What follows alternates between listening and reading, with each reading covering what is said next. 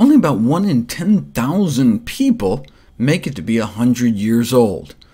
What's their secret? Well, in 1993, a major breakthrough in longevity research was published. A single genetic mutation that doubled the lifespan of a tiny roundworm. Instead of all being dead by 30 days, the mutants lived 60 days or longer. This lifespan extension was the largest yet reported in any organism. This Methuselah worm, medical marvel, is the equivalent of producing a healthy 200-year-old human. All because of a single mutation? That shouldn't happen. I mean, presumably aging is caused by multiple processes, many genes. How could just knocking out one gene double the lifespan? What is this aging gene anyway? This gene that so speeds up aging that if it's knocked out, the animals live twice as long. It's been called the Grim Reaper gene. What is it?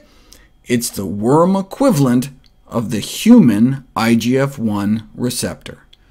And mutations of that same receptor in humans may help explain why some people live to be 100 and other people don't.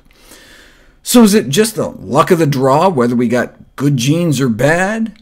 No, we can turn on and off the expression of these genes depending on what we eat.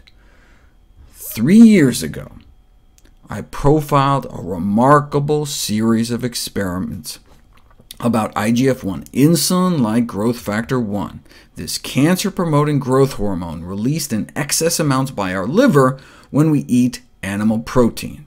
So men and women who don't eat meat, egg white, or dairy proteins have significantly lower levels circulated within their bodies. Switching people to a plant-based diet can significantly lower IGF1 levels within just 11 days markedly, improving the ability of women's bloodstreams to suppress breast cancer growth and then kill breast cancer cells off. Similarly, the blood serum of men on plant-based diets suppresses prostate cancer cell growth about 8 times better than before they changed their diet.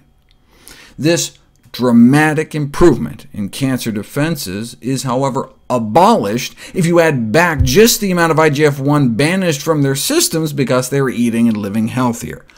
This is one way to explain the low rates of cancer among plant-based populations. The drop in animal protein intake leads to a drop in IGF1, which leads to a drop in cancer growth, an effect so powerful Dr. Dean Ornish and colleagues appear to be able to reverse the progression of early-stage prostate cancer without chemosurgery or radiation, just a plant-based diet and other healthy lifestyle changes. Now, when we're kids, we need growth hormones to grow. I mean, there's a rare genetic defect that causes severe IGF-1 deficiency, leading to a type of dwarfism, but also apparently makes you effectively cancer-proof. Not a single death from cancer in about 100 individuals with IGF-1 deficiency. How about 200 individuals? None developed cancer. See, most malignant tumors are covered in IGF-1 receptors, but if there's no IGF-1 around, then they may not be able to grow and spread. This may help explain why those eating low-carb diets appear to cut their lives short, but not just any low-carb diets, specifically those based on animal sources, whereas vegetable-based low-carb diets were associated with a lower risk of death. But look, low-carb diets are high in animal fat as well as animal protein, so how do we know it wasn't the saturated animal fat that was killing people off and had nothing to do with the protein? What we need is a study that just follows a few thousand people and their protein intakes for 20 years or so, and just see who lives longest, who gets cancer, who doesn't. But there'd never been a study like that until now. 6,000 men and women over age 50 from across the U.S. followed for 18 years, and those under age 65 with high protein intakes had a 75% increase in overall mortality and a 4-fold increase in the risk of dying from cancer. But not all proteins. These associations were either abolished or attenuated if the proteins were plant-derived, which all makes sense given the higher IGF-1 levels among those eating lots of protein. The sponsoring university sent out a press release with a memorable opening line that chicken wing you're eating could be as deadly as a cigarette, explaining that eating a diet rich in animal proteins during middle age makes you 4 times more likely to die from cancer than someone with a low-protein diet, a mortality risk factor comparable to smoking cigarettes.